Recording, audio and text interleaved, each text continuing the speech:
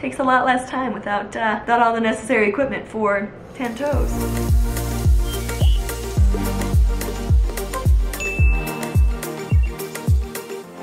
Good evening, my beautiful internet friends. Tonight we have a super special guest.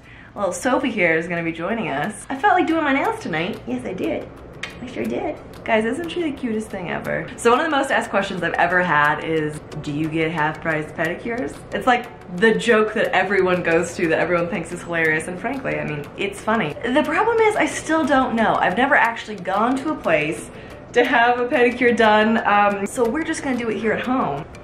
No, you can't eat this. This is not gonna go well, guys. You lay down. As we start here, I feel like I should really apologize for like the state of my couch, but if you guys saw my Instagram live video the other day, you know how dirty my house gets now that we have puppy dogs home. It's a lot of dirt I haven't got to just yet, but I'm just gonna let you guys see me in, oh, this doesn't work so well.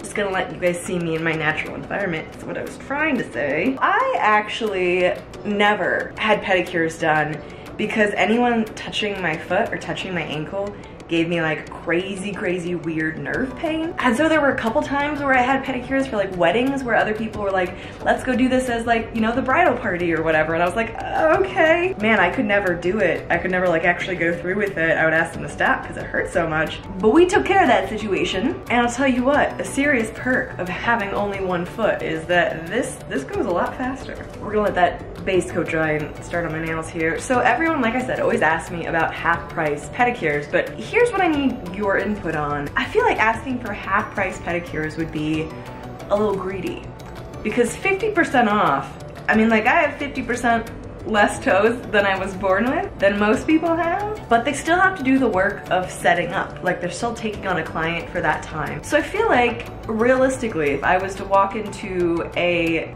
nail salon, manicure place, I actually don't know what they're called, a place that does your nails, I feel like it'd be insulting if I asked for 50% off, but a 30% discount I feel like would be reasonable. I found this happy little green color for $4 at Ulta tonight, hence what inspired me to have this little pedicure party with you guys. This color looks like Easter.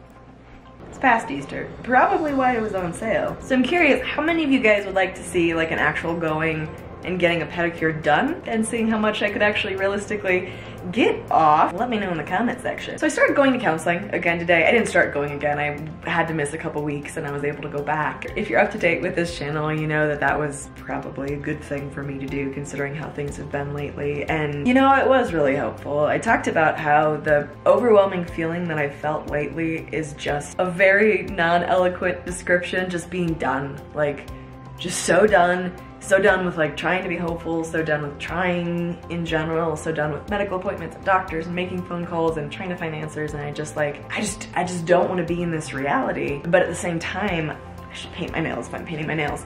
At the same time, I know I'm like not going to quit life. I'm not gonna quit trying, but I'm also so fed up with everything. And I really liked her suggestion. She suggested that I find little ways to be done, little ways to rebel or kind of, you know, say screw the world, because that's kind of what I feel like. Whether that's, you know, dyeing my hair bright colors like I already did, or chopping it all off, or sitting in a dark room for 24 hours and not answering my phone, just being done, but for a very set period of time, and then like re-engaging with life. And that makes sense to me. But I'm curious what you guys do when you feel that way, when you feel like so done with everything, so done with the world, kind of like rebellious, screw the world self-care. What do you do? The only ground rules are I can't hurt myself or others. Those seem pretty solid. Oh man, I should really go get my nails done somewhere because I am messing this up. Squished the rest of my nails. Oops. Anyways, I'm trying to think of things that would kind of help me feel like I'm giving up for like an hour and can like fill that need of wanting to just be done, and then allow me to like re-engage with life and the world and hope and continue on, if that makes any sense. So if you guys have any suggestions for anything that does not harm myself or others, damage relationships, or cause particularly life-altering effects, Let me know in the comment section. I would love to hear. See, doing my nails as a below the knee amputee is kind of simple because I've still got my hands. If I was missing a hand, that would be more challenging. In fact, I think Christy Ceta did a video about painting her nails with only one hand. She did a killer job. Probably a better job than I did with two hands, frankly. I'll link that video below if I can find it. I'll show you the finished product here. Easter on my feet. It actually kind of looks like alien. Maybe that wasn't a great color choice. That's all right, it makes me happy. We'll stick with it. All right guys, there you have it from an amputee. Pedicures, I mean, pretty simple, pretty straightforward. Just takes a lot less time without all the necessary equipment for 10 toes. Thanks for hanging out with me tonight for a fairly pointless video. But I mean, isn't that most of YouTube? I look forward to hearing your comments on how much you think pedicures should be discounted for people who are missing feet. And also, if you have any suggestions on what I can do to kind of decompress, what you do to decompress when you're just like done with the world in a fairly healthy way. It doesn't have to be the healthiest way. That's what I'm looking to do. Puppy cuddle time. I love you guys. I'm thinking about you. Hope you have a lovely evening wherever you are, and I will see you soon. Bye guys. All right guys, I was taking the thumbnail picture for this video and I just need to show you how terrible I am at pedicures. Yeah, I just like smeared everything. Well, oh well.